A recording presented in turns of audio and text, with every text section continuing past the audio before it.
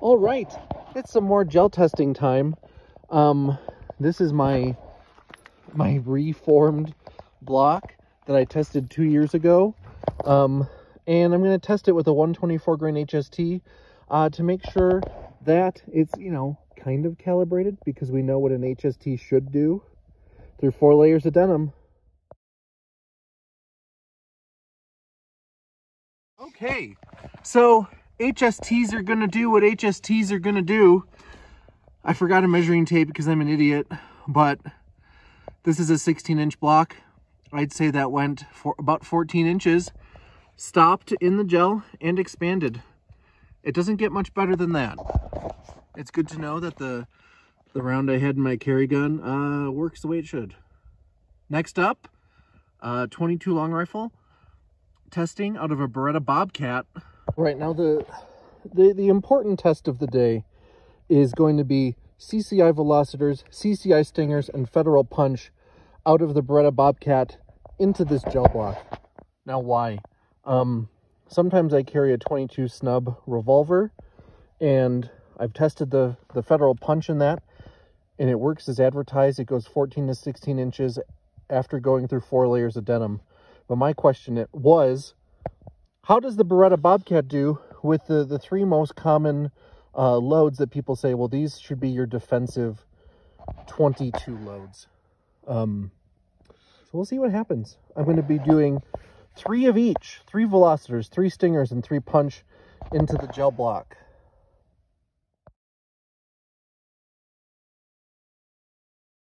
All right, the gel block's a little cloudy, but all 3 Velociters are about right here, and that's about 12 inches. I'm so dumb, I forgot the tape, the measuring tape.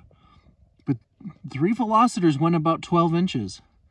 They're about 2 inches behind the HST, and it looks like they all turned around. So they all yawed while going through the gel. That's impressive, and I'm very happy with that. All right, I didn't shoot the Stingers as well, and now you can see things a little bit better. But there's one Stinger. There's another Stinger at about 10.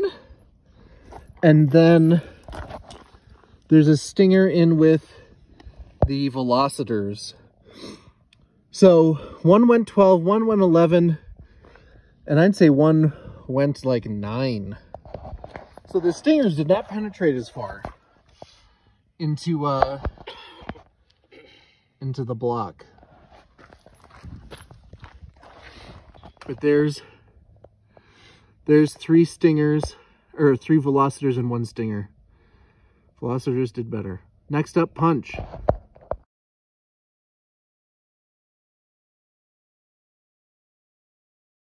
Okay, Federal Punch out of the Bobcat. Went about 9.5. There's 1 there, 1 there, and then there's 1 in here in with the other Velociters. The block's a little cloudy, I apologize. So 1 went 12, 1, and the other probably went about 10. So, to summarize, out of the 22 long rifle Bobcat defensive rounds testing in my janky gel block and 4 layers of denim, CCI Velociters, 3 of them went 12 inches, and they yawed and tumbled. CCI Stingers and Federal Punch did not do quite as good. So, at least in my gun, if I was going to carry it, which I do occasionally, CCI Velociters are going to be the round to carry.